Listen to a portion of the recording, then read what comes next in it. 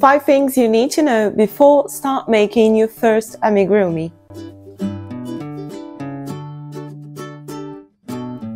Hi everyone, welcome to my channel. I am Bianca from Crocheniacs, and in today's video I'm going to talk to you about 5 very important things you must know before you start crocheting your first amigurumi.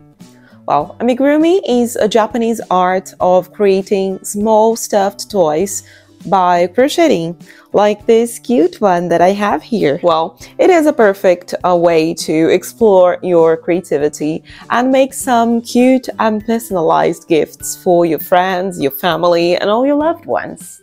So let's get it started with 5 important things that you need to know before starting your first amigurumi. Tip number 1. Choose the right yarn and the right hook size. So let's talk about the type of yarn first, because it can make a big difference in your finished toy. For amigurumis, it's best to use a lightweight yarn with a tight twist that won't split easily while you crochet. Also, when talking about amigurumis, it's best to use a smaller hook size than the recommended to keep your stitches tight and avoid creating these holes between stitches. This is not very cool when talking about amigurumis because stuffing starts to come out of these small holes and we want the stitches very closed. So I talked about the yarn first, and now talking about the hook, because the tip is to use appropriately yarn and crochet hook, and always observe what is written in the yarn package. So for example, I have this one. It's a famous Brazilian brand, but this is the brand that I use here. And it's called Amigurumi, and the name of the brand is Círculo. It's a very good yarn. It's 100% mercerized cotton yarn.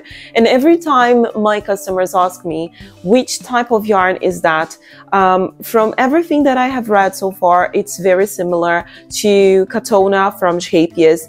They even recommend the same crochet hook, and also Hobby. They are very similar. This one with Katona from Shapias and Hobby, they are very similar. And here in the package, they say they recommend to use like from 2mm to 4mm crochet hook size. I usually use a 2.2 or 2.5mm hook size. If I use a 4mm, for example, which is one of the sizes they recommend, there definitely would be some holes in between stitches, which is something that we don't like while crocheting. Tip number 2. Learn the basic stitches. Yeah, the second thing you need to know is to learn the basic stitches. Amigurumi requires only basic stitches, like you learn the magic ring and the single crochet, increase, decrease, front loops, back loops, slip stitches.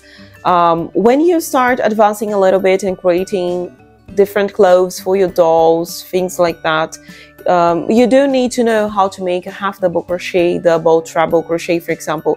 But in the beginning, and being honest, talking about myself here, it took me quite a long time to learn these other stitches because I never needed them. I started creating small toys and animals like a rabbit or a small dog or a fox, and the single crochet was good enough to do these toys, and I learned how to master it and before going to the next stitches. Tip number 3, use stitch markers.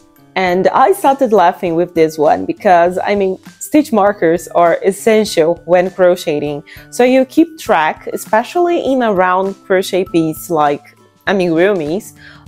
It's very easy to get lost. So the stitch markers are essential to keep track where you are in your crochet piece. I have some stitch markers here. This is the simple one, the simple clip that I use, and I have lots of them. I already purchased different designs, but I didn't like them so much, so I keep it simple with these ones, and they are so cheap. But there are some people who don't like to use stitch markers because, yeah, depending on the toy that you're making, stitch markers can create a small hole between stitches. I don't mind because my stitches are so tight that it doesn't make much difference.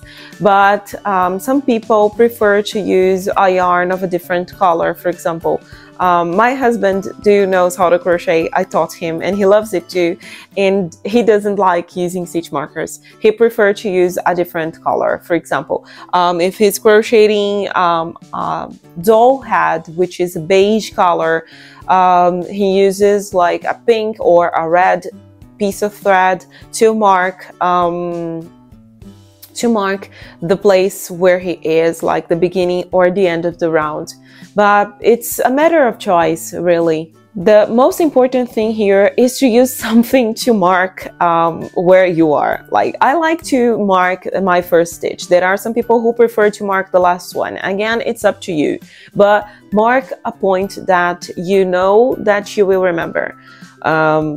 I mean, kids are going to call you if you do have kids, or the mailman will ring your doorbell, your telephone will ring, you'll forget that, I don't know, the coffee in a coffee machine.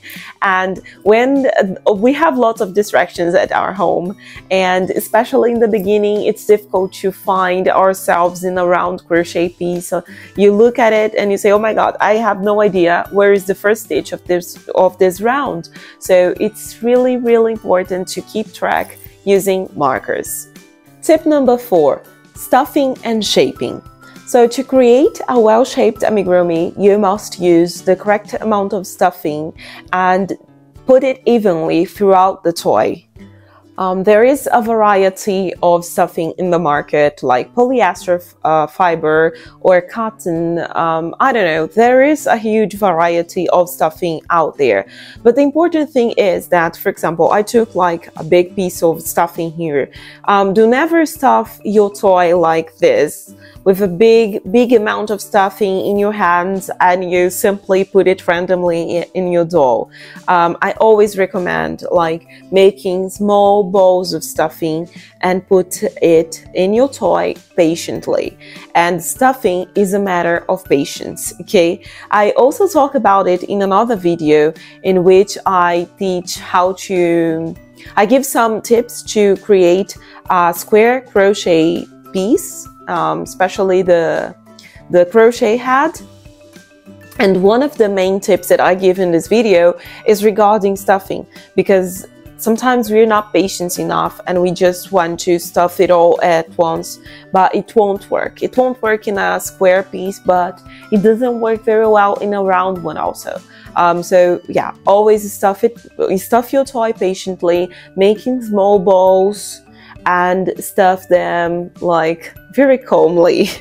Tip number 5, follow a crochet pattern. So the 5th and final tip that I want to give you in this video is to follow a pattern, but especially a proper one according to your knowledge and your crochet level. And what I mean is that if you're a beginner, pay attention to the level that the pattern is demanding from you.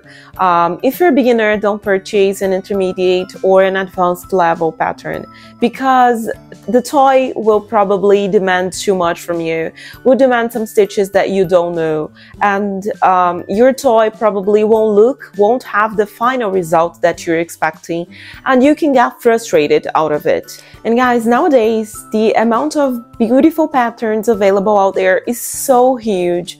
I mean, there are beautiful patterns designed only for beginners, for intermediate and advanced level. So always pay attention to the level of the pattern. I mean, I always talk about it, but for me it is very important, because I don't want people to feel frustrated while crocheting. I mean, it's essential for me that you take a PDF pattern and you understand everything that is written in it. And if you like one pattern, you are at, I don't know, Etsy store or Ravelry, and it's not written there which level the pattern is, you can always message the designer, the seller, and talk to this person, ask them, which level is the pattern requiring, because I'm sure they will answer. I mean, I always do. Every time someone comes to me in my stores and they ask me, oh, I'm a beginner, do you think I can do that?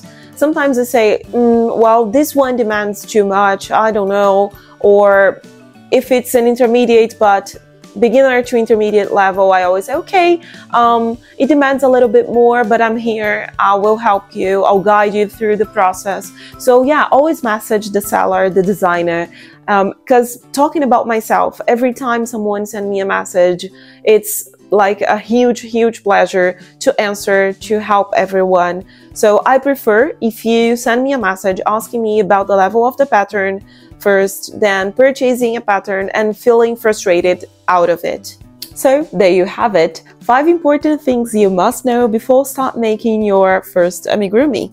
Well, I really hope you find this video helpful, and if there's any other tips and tricks for beginners that you might find helpful, please write here in the comments below, and I would love to read all your suggestions. That's it. Thanks for watching, and don't forget to subscribe to my channel for more crafting content, and well, I see you in the next videos. Bye bye!